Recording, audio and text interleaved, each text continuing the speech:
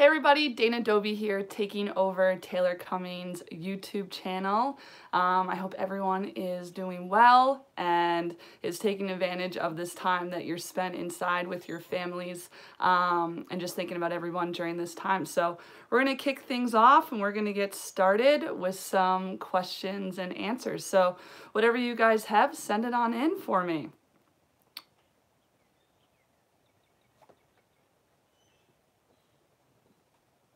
All right, first one coming up. Am I friends with Meg Taylor? Yeah, I know. Hey Ian, how are ya? Pretty good friends with Meg. Got to watch her play throughout her entire Maryland career, and what a career that was. You know, that kid, there's nothing she can't do between the pipes. So really appreciate all she did in a Maryland uniform, and to be the first goalie ever to win the Tour-a-Thon is kind of such an amazing accomplishment. So super proud of her. Awesome.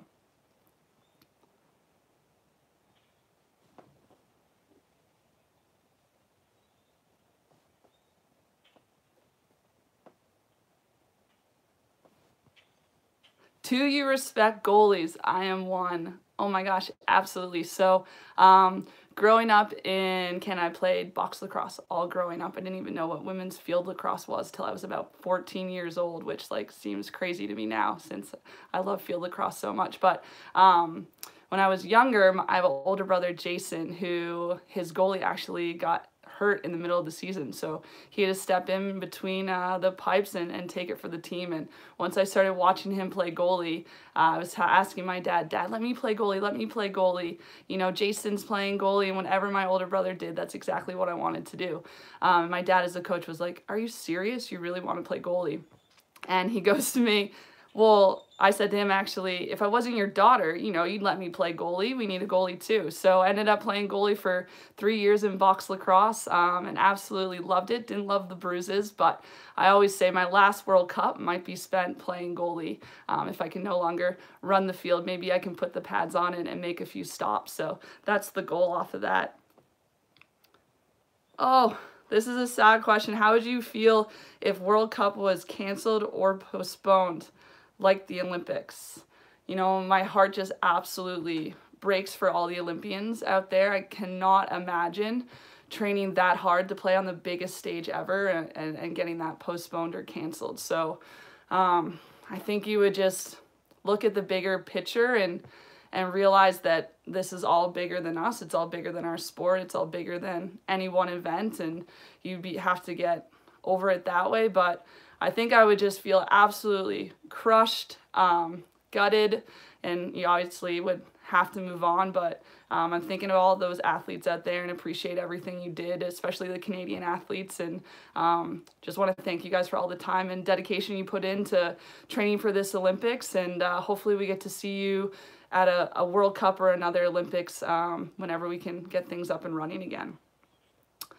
What is your biggest piece of advice for applying for a lacrosse scholarship at a college? This is definitely a good one. I would just say cast a huge net. You know, obviously you have your goals and your dreams of where you want to play in college, and maybe specific colleges have the major or the minor that you're looking for as well, but cast a huge net. Email those coaches, go to those universities' camps and clinics and try to get out and play as much as possible, and just play your best and go as hard as you can. And hopefully the school that you love also loves you, and it can be a perfect match. So I think that's the biggest thing. Just don't set your sights on just a couple schools. Kind of think the bigger picture on that, and just know that there's a school and a place for everyone out there to play is the biggest one, and not to get discouraged, but to keep trying. How do you feel about the WPLL having 4 teams instead of 5? You know, I think it was definitely hard to see us lose a team. I think we need to support our sport a lot better and get out to games and buy tickets, watch them streamed online. If you're someone out there that is interested in investing in the WPLL or the idea of it as well, passing that information along. You know, for us, we want to get it right, but most importantly, we want to keep the WPLL going for as long as possible so future generations have an opportunity to be professional lacrosse players. So we had to cut things down in order to keep things going so that we can see greater growth in the future. So as hard as it was, to kind of do that right now and lose that team and lose some of those players. We're hoping that in the long run it all pays off, and the WPLL is bigger and brighter in the future is the whole goal. What is your favorite stick and stringing? So I'm pretty particular about my sticks and my stringing, if anyone knows me. Right now I'm going with the gate draw head. You know, I think it's super versatile for anyone who takes the draw. You centers out there, whether you're an attacker, midfielder, or defender who takes the draw. You know, I think it has a huge advantage to the design of it. As well, it's a pocket that you can actually play with, so you don't have to pass it on and off the field. The stringing for me, I'm a traditionalist. I love all leathers. I just think you get the biggest whip and such great speed off of your shots. If you have a mesh pocket, it has a nice hold, it's comfortable, it's easy to break in, but the speed of your shot isn't as hard as it possibly could be. So as an attacker, I want every advantage I can have on those goalies out there, especially the Meg Taylors in the world and the Molly Wolfs. So going with all leathers, traditional pocket, and then the gate draw stick. Any advice for players and goalies coming into tryout season? I would just say don't put pressure on yourself. Go into those tryouts like you would go into a game. Be prepared, be ready. So you got to think about your position. What does that look like? You know, fitness is always going to be a key. Your stick work has to be clean and sharp. And the more prepared you are going into those tryouts, the more confident you're going to be on the field. And the more confidence you have, you know, you're going to be able to play your best. So I think don't stress out about it. Kind of think about what your expectations are realistically. Where do you think you fall amongst those other players that you're trying out against? And, you know, you can't coach hard work, and you can't coach, you know, that grit and that tenacity that you have when you go and you try out. And just when you hit that field, be a great teammate, go as hard as you can, and let your play speak for yourself. And if you're one of those top players, you're going to make that team. And if not, whatever team you land on, just make sure you make that team as best as possible. Better than it was before you got there is kind of the goal with that. Is there any rule or aspect of the men's game you wish was implemented into the women's game? Maybe I could reverse that. There's a lot of the women's rules that I would like to implement into the men's game. No, I think the women's game at the professional level has everything kind of worked out, and we're good to go off of that. You know, one thing between the two versions of the men's and the women's game is obviously the contact. I love the women's game, how it's very finesse, very clean. You know, the athleticism speaks for itself. The skill with a smaller pocket depth allows us to really show a level of skill that you probably don't anticipate you'd be able to do with that smaller pocket. So I love the women's game and how it's set up with the possession clock being fast. One thing just in women's lacrosse, I wish they would kind of ease up a little bit more on defenders and allow them to play a little bit more physical. You know, I think people cut back on allowing us to be a little bit more physical without being dangerous. So that would be the only thing freed up for the defenders to play a little bit tougher. I know being an attacker, I probably shouldn't say that. The defenders are tough enough at the highest level, but I just think that would, you know, give people a little bit more room to play and have less whistles.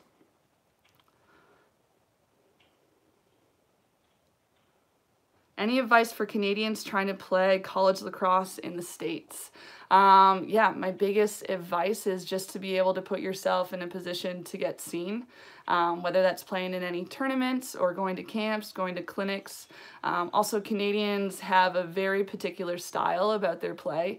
The stick work, the creativity, and just the looseness at which we kind of play the game is so critical to our success. So making sure that, you know, obviously the U.S. has the highest level of lacrosse with collegiate as well as professional. Just understanding that being Canadian is a huge plus and a huge advantage. So play that to your strengths and just utilize that when you go to these tournaments in the States, that you showcase that. And also to just go out to those camps and those clinics that, you know, you might be interested in those schools, sign up and get on campus and give yourself the best shot to be seen.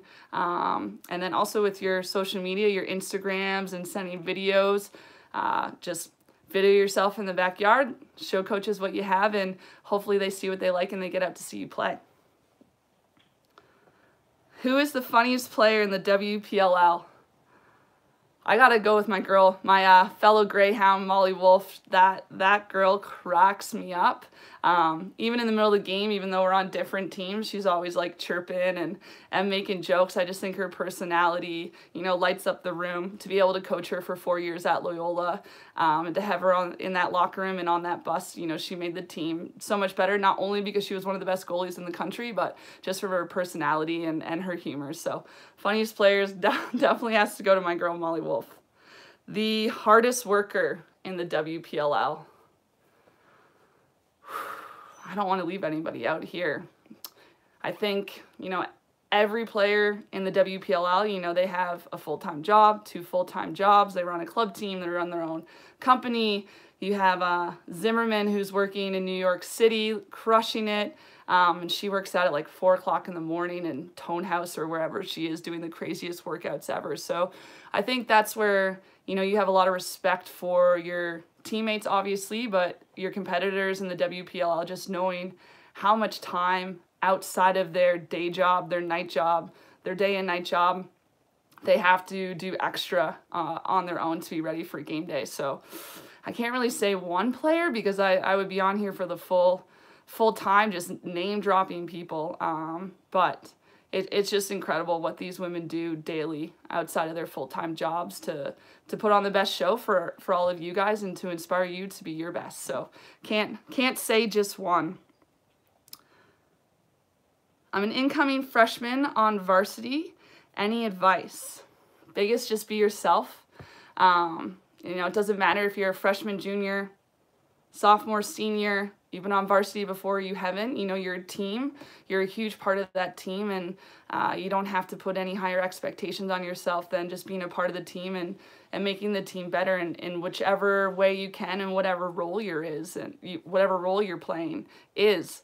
You know, I think that's just so important, not to kind of add more pressure to yourself than there needs to be.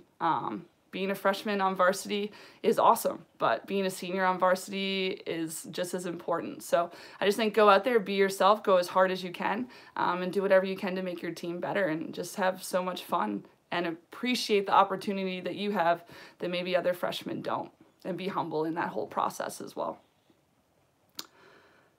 How can I get better at stick control and be as comfortable with the ball as possible?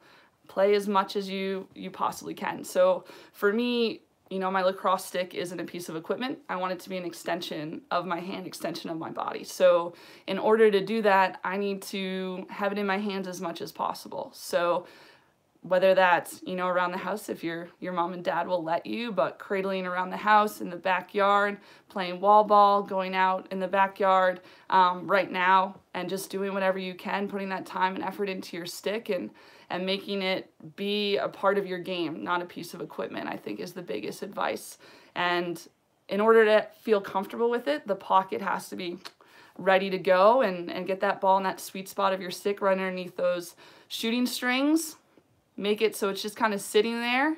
And you can do that by pulling the outside leathers or the outside strings a little bit tighter and having the middle strings drop a little bit lower so you have a nice little hold.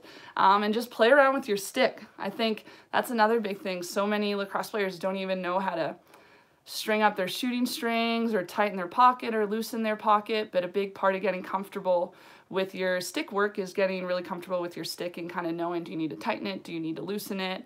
Do you want to shoot overhand, sidearm, underhand, and just kind of playing around with all those different techniques until everything becomes just so second nature to you. How do I get noticed by my coaches that I'm trying the best that I can?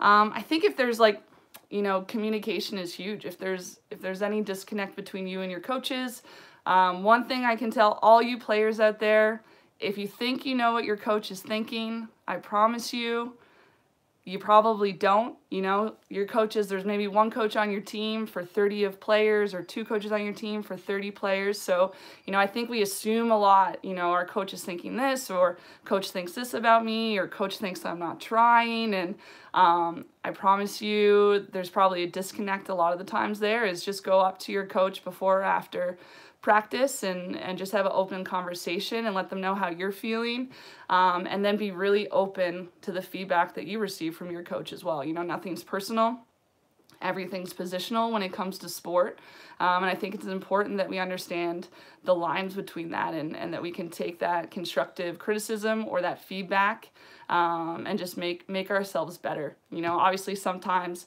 it's gonna hurt, and sometimes, you know, it's going to be a little bit upsetting, but take from that what you can, make the most of that, and utilize that to make yourself better for your team. That's the most important thing. Ava, what is your favorite stick trick? Ava, I love stick tricks. You know, I think that's another, to go back to that other question, how do I get more comfortable with your stick? You know, for me, when I was playing on my U19 national team for the first time, we had to fill out these weekly evaluations and rank, like, how are you feeling? How's your fitness? What did you do for your workout? And I used to always write in my evaluations, like, I just did 60 minutes of stick work, and my coach would come back like, Dana, that's not really what we're looking for you to do. Stick tricks, we want you to think more about like wall ball and more basic skills and your technique. And for me, I was always like, it is stick work. It is working on my technique. You know, if I can take a tough stick trick and make it look smooth and easy, then basic passing and catching is going to be, you know, super, super easy. So stick tricks is a huge part of my daily training and playing. And, you know, I think that's what makes the actual game for me look a lot more smoother than maybe some other people. It's just making it as difficult with those stick tricks. So, my favorite stick trick, I think the kick flip. You can go on the WPLL Pro Women's Lax Instagram, and you can check out tons of stick tricks on there. But juggling too, just bouncing the ball off the head of my stick, the handle, off my knees, off my feet, and kind of like hacky sack a little bit with that. You see soccer players when they hit the field, the first thing they do is they grab their ball, and they're juggling with their feet and their knees and off their head and kind of working on that touch. And, you know, when I think about lacrosse players, a lot of the times when, you know, when we go to the field, we sit down and we're kind of talking with our buddies. And I wish we would pick that up from soccer a little bit more, hit the field and pick up the ball and just work on our touch with the juggling and things like that. Emma, do you have any advice for a lefty dodging on attack? Biggest advice would be, you know, when you're dodging as a lefty against a righty defender, naturally the defender's stick is marking your stick. So my favorite thing to do when I'm dodging off of that is always fake split, like I'm going in one direction to get them to drop step to their non-stick side. So they can either switch their hands across or they drop their foot a little bit. And then as soon as I see that movement, then I'm able just to change my speed, dodge hard through their stick hand, and get them on my back. And just knowing that, you know, as a lefty against a righty, that defender has to reach across your body to block your shot or check behind your back to get that check off. So you have a huge advantage as a lefty against a righty. So fake split, like you're going to your right side, juke them a little bit, and then change the speed to your stick side. And that will free your hands up so you can get that shot off. Other good thing about being a lefty, there's not that many, unless you're in Canada, then we got a ton of them, but all you lefties in the US and around the world, you know, that's a huge advantage to you. So keep using that lefty and then work on your other dominant hand, that right hand as well. Meg Hillman, we got some Greyhounds on here. Thanks, buddy. Favorite thing about working at Loyola? You know, I just love that team so much, and I love that school. Lacrosse is everything at Loyola. So being a lacrosse player, I don't think there's any better place to play than a school that just values lacrosse and loves lacrosse. And the other best thing about Loyola is just the team. You know, those girls in that locker room love lacrosse. They love each other, and practice is their favorite part of the day, and game day is their favorite day out of the week. So, you know, there's no better place, and they get to work with the staff. Our head coach, Jen Adams, the best in the world. You know, when you talk about the GOAT, you think absolutely about Jen and everything she's done for the sport. And then the rest of our staff, Caroline and myself as the assistant, Charlotte as our director of operations. And then we also have our director of report, Teddy Burns, and Donna, our athletic director. So we got a lot of powerful women behind the scenes there, making sure that the hounds are looked after. But best part about Loyola is that lacrosse team. And I love you guys and I miss you guys. And, I wish we were out at practice right now. And, there's not a day during all of this that I don't think about you guys in the season that we were having. So now I'm going to get all emotional. Miss the hounds so much. Ella Foot, what is the best thing you have been told by a coach that inspires you and motivates you? I've had a lot of great coaches and a lot of great advice, but one thing that sticks with me every day when I wake up and when I'm training is if it's important to you, you find a way, and if it's not, you find an excuse. And I know there's so many things coming at us all the time, and we easily get distracted, but I think that's a touchstone for me. And when we're out recruiting all day and we're outside in the sun for like 8 hours watching you guys play, and then we have to get to the field and play ourselves, and you're literally so sunburned, so dehydrated, and tired, is just knowing that, playing professional lacrosse and playing lacrosse is so important to me. So you figure it out and you make it work, and you find the time in the day to either practice or run or mobility or whatever it is you need to do because it's important to you. I think it's really easy to make excuses and say why I can't do something, or it might be too hard, or whatever you're thinking. And yeah, that's my biggest advice for you guys. If it's important to you, find a way and figure it out. And you're not going to have any regrets at the end of the day or at the end of the season if that's your mentality.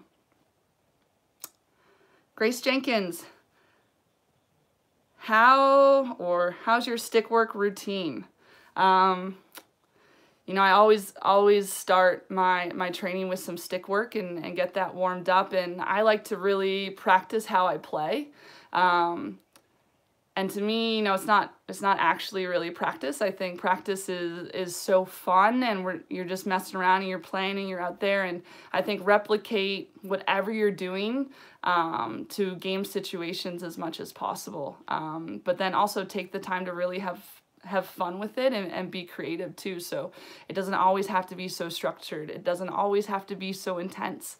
We can all loosen up a little bit more and kind of remember, why did we start playing, or why do we play? Because we love it. We love being around our best friends and our teammates. We love being challenged. So to kind of think about a typical stick work routine, first start out, kind of work on your stick tricks, get your hand-eye warmed up, get your stick warmed up, get some really nice clean touches with the ball, whether you're juggling or you're doing different stick tricks, and then kind of go through the stick work that you need to utilize in a game. So whether that's an offensive player and you're working on your passing and your catching and your shooting or your dodging, midfielders or centers, you're kind of working on your one-handed stick work, and then defenders, you're checking your ground balls, your body positioning. But kind of think about what you're utilizing in a game, what your strengths and weaknesses are, and always strengthen your strengths so you're at the top there, and then continue to work on those weaknesses off of that. So whether that's your non-dominant hand or your one-handed stick work or your power shooting, whatever it may be, have like a clear idea of, okay, what am I doing so well? What do I want to improve on? And then make sure every time you go out and you're playing, you're kind of hitting both of those. Ava, how often do you practice your stick work? I would say daily, especially when we're in season 2. As a lacrosse player, you're having to rely on that stick so often. That's kind of everything you're doing out on the field involves your stick. So I would just say daily, even if it's just 5 minutes a day, just make sure you have that stick in your hand and you're getting out, you're passing on the wall, or you're getting out and playing on a net. If you have someone to play with or you don't, 5 minutes to start, and then always give yourself some time off too. So take a whole day, where you're not playing any lacrosse at all and you take a little bit of a break. You want to be excited to pick up your stick and disappointed when you have to put it down. But if you're constantly playing and training all the time, you kind of lose that passion a little bit too. So it's really important to take a break. Tegan, what was your journey like getting to this level that you are at? Tegan, I didn't anticipate being here. When I grew up playing lacrosse, I had to play boys lacrosse because there was no girls lacrosse where I was from in Fergus, Ontario, Canada. I played with my brother. I was 4 years old, and my brother's 3 years older than I am. And I ended up playing on his travel team. I didn't play too much. I think I rode the bench a lot that season. As I was working on getting my feet under me as a young 4-year-old. But I didn't anticipate really going anywhere with lacrosse. I was always a big ice hockey player. Not a stereotype. Every Canadian does play hockey. We do skate. Even if you don't play, you can skate too. And it wasn't until I was 14 years old that the town next to me in Elora, their owner of their arena sent me a tryout for girls lacrosse, field lacrosse, U19 national team tryout. And I was like, you can play for Canada in lacrosse? This is pretty cool. So I went to the tryout. I had my box lacrosse stick and my box lacrosse equipment. And the coach came over to me and she was like, oh, you can't use any of that. You got to tie it in your pocket. This is a totally different game. And ever since then, I've never looked back. I've continued to play lacrosse, and I had the opportunity to go to the U.S. To play lacrosse at university, and I graduated from the University of Maryland, where I was playing on our senior national team throughout that whole time as well. And when I got the call that, you know, there's going to be a women's professional lacrosse team late on in my career, I was just like so happy, so excited to think that I was still able to continue to play and I could play professionally, because that was something that I never dreamed about. It wasn't an opportunity. So what was my journey like? I would say it wasn't very typical. I just loved playing lacrosse. And when I had to make that decision when I was 17 years old in high school, do I want to continue playing hockey or do I want to play lacrosse? It was a really easy decision for me. I woke up, I wanted to play lacrosse. I went to bed, I wanted to play lacrosse. When it was hockey season, I wished it was lacrosse season. So I was able to wait longer in my high school career to really pick just one sport, and it was easy for me to pick lacrosse. And I've met the best friends in the world playing lacrosse. I've had the most incredible mentors and role models through lacrosse. And I've had a family that has been super, super supportive. You know, I think lacrosse runs in the Dobbie blood. A lot of people out there might know my second cousin Dane, who plays professionally out west too. A lot of people think we're brother and sister, but Dane and Dana, I don't think my parents would do that to me. But I think the journey of lacrosse has been unforgettable, and you know, I owe lacrosse so much for giving me so many great opportunities. What predictions did you have for the top picks for the NCAA tournament for women's lacrosse? Oh, Hounds were going all the way. That was my pick. You know, I thought this year, the start of the women's college season was one for the ages. You never knew going into game day who was going to win. We had so many top 10 upsets and top 5 upsets, and you know, the rankings and the polls were constantly shifting and changing. And it was gonna shape up to be, I think, one of the best lacrosse seasons we've seen across the board. But my prediction was Loyola, top of the board, ending the season #1. I liked that question. What's a good stick for a midi on the circle? Grace, honestly, as a center, it's really personal preference. For me, I like a stick that's really durable and it doesn't bend too much when you're taking that draw, because I want to have as much hold on the stick as possible. So I love my gate draw stick. I think it offers so many different value adds to the type of stick that it is, so you can pop that ball where you want, but you can also shoot with it and play defense with it at the highest level. So that gate draw stick, you know, I think is better than anything else on the market for the midfield. All right, you guys. Well, I think we've gone through so many awesome questions. I thank you guys so much for hopping on. If anyone has any last questions, you can shoot them over here real quick and we'll try to get through that. And then we'll close it up in a little bit. How did you first discover lacrosse? You know, my dad loves lacrosse so much. So, like I said earlier too, whatever my brother was doing, I was right there behind him, copying him every step of the way. And so thankful that he allowed me to do that and didn't tell me to get lost and leave him alone. So I think as soon as I started walking, I started skating and started playing lacrosse right away with that stick in my hands. And, you know, it was a big family activity for us. We would go outside and we would play lacrosse all day long in the backyard, making up games. You know, those games, for the most part, pretty much ended with me crying because my brother, you know, was either beating me too bad or I thought something was unfair. And those were just like the best times growing up, messing around in the backyard and making up games. And my dad would be out there with us too, you know, playing against us, going one-on-one. I can remember him playing goalie with a broomstick that he put together, and he would save everything we would be shooting too. So it was just, I think I discovered lacrosse obviously through my family, and Fergus is a huge lacrosse town too. You can walk down the street and kids always have their lacrosse sticks and are playing in the backyard. And although my mom was a baseball, softball player, you know, I always feel bad that I didn't really pick up that sport or stick with that sport. It started with t-ball and ended with t-ball. Didn't have too much action for me, but you know, my mom would even be in the backyard with her baseball mitt and playing catch with me too. So I think that's what's so cool about lacrosse. It's such a family sport and a family activity, and you know, it's definitely a lot different than other sports out there. So is it weird? Oh, this is funny. This is a funny question. Is it weird playing against some of your teammates when you play against Team USA? Yes.